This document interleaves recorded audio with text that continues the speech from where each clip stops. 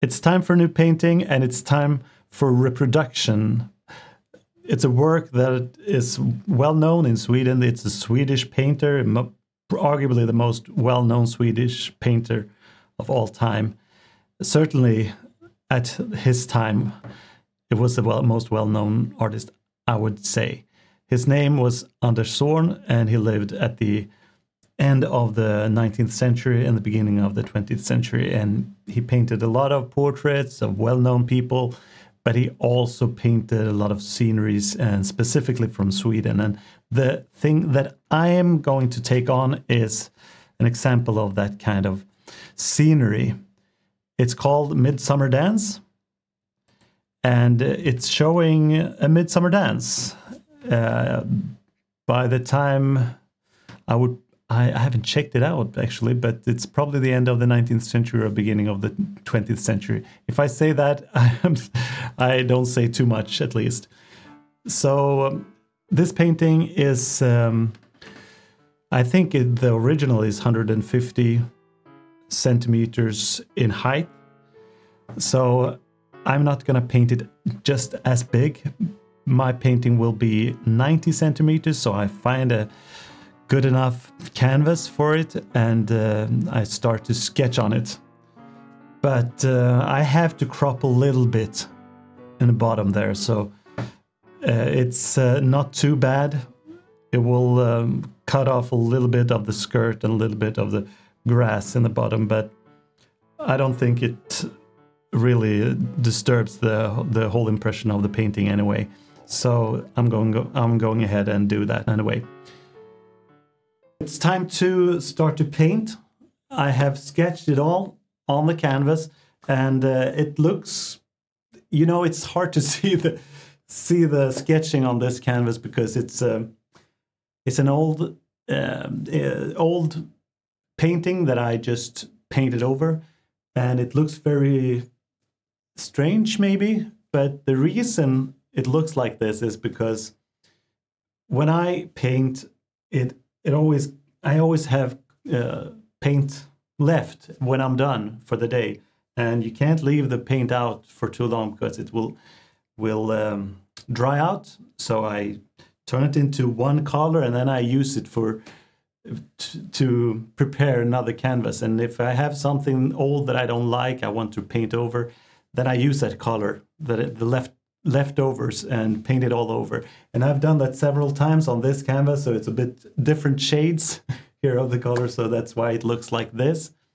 And I can still see the sketches, so I can follow the original of Zorn here. And now I am about to start to paint, and I have the intention to use these colors that he uses in his paintings.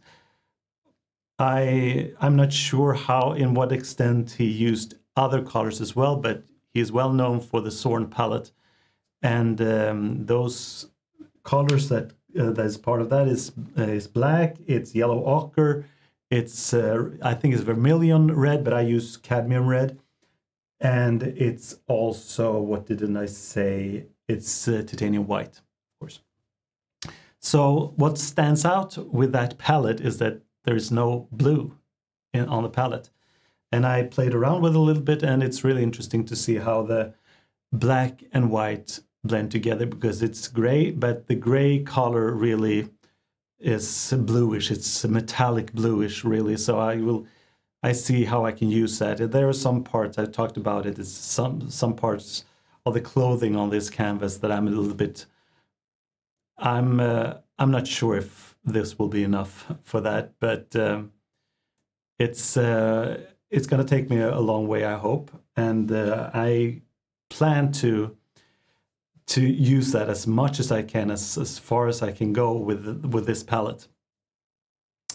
And I have started to blend the colors a little bit. I start with the darker areas, the black clothing of the dancers here. So I see the different shades there, and I start to blend them, and I see that I can really find those colors in a way that I will enjoy, I believe. So this is going to be fun. It's very interesting to start to do something that you haven't really done. I like to get into new challenges and test new things. So this will be interesting to see how it turns out. Yes, I'm very curious to see how far I can take the painting with this limited palette. I start to work on the darker areas with the darker parts of the clothing. There's a lot of movement in this painting, and it's not only that it's a dancing scene. You know, it's like a snapshot that you would take with a modern mobile phone. The way Zorn painted had a very direct and spontaneous feel about it. I don't concern myself too much with it yet. I merely try to get the colors right, and I don't get into too much details at this stage. Actually, I started by only using one brush. It's a quite broad brush, so I can't handle too many details anyway. And I think it serves me well in the beginning, since a lot of the parts in the painting are a bit blurry. It gives a feeling of movement, so by using this brush I couldn't go in and work with all the details, even though it sometimes is tempting to do that right away. I know that I will be able to fine-tune details later, so I'm patiently just filling the canvas with colors, one by one. The feeling right now is that the darker parts of the clothing and the logged wall and roof of the barn will work fine. The red house in the background is a problem though. I can't seem to get as much warm yellowish tone in the red color. As you can see, it doesn't really match the red in the original. You might think it's a minor thing, but I really want the warm feeling of the Swedish summer night. You can see that the sky in my painting is lacking yellowish tones as well. And you can also find that white yellow tone in the clothing, the white clothing of the dancers. So I'm afraid I'll need to adjust that later on, and probably I'll have to add some cadmium yellow in the mix. I think so. Another reason why the red color is so important is that this painting is from Dalecarlia in Sweden. That's where Zorn lived. These houses are all over Sweden, but they really stem from Dalecarlia. This red paint is called Falu rödfärg. The red pigment in the paint comes from the copper-rich soil in this area. There was a big copper mine that during the 17th century really financed Sweden's military during the 30 Years' War. I digress. I try not to get into what I think about military expenses and the military-industrial complex right now. Suffice to say that this color is really significant to the Swedish landscape. So I want to get that just right. Some colors to the palette is a grass. It turned out that the strong green tones were really hard to get right. Not because of the bluish, the lack of blue, which I was thinking in the beginning, but because of the lack of yellow. So it's the same color that I had to add for getting the color of the red house right and to get the warmth of the sky right as well. And I needed really that yellow color to really turn up the temperature of the green grass. I suspect that under Zorn, if he used this palette for this painting, I'm not sure really, but I suspect he used a couple of other colors as well. But you should also take into consideration that the colors that I use aren't exactly the same that he used.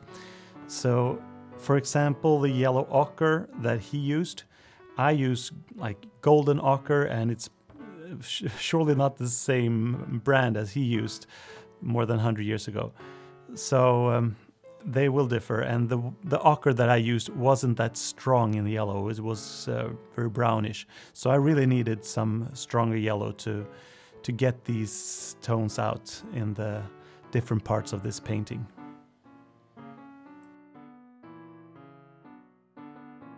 Now the painting is done, the work is completed, and I'm quite content. It's not exactly as the original, but my goal is not to make an exact copy. I want to make my own reproduction of it. And there are ways to do it that anyone can really follow. And there are links below this video to online trainings and a free manual to check out if you're interested. So check out the links below and share and like the video, and consider subscribing if you're interested in seeing the new and get notified when I upload new videos to this channel. So thank you for watching, and see you in the next one.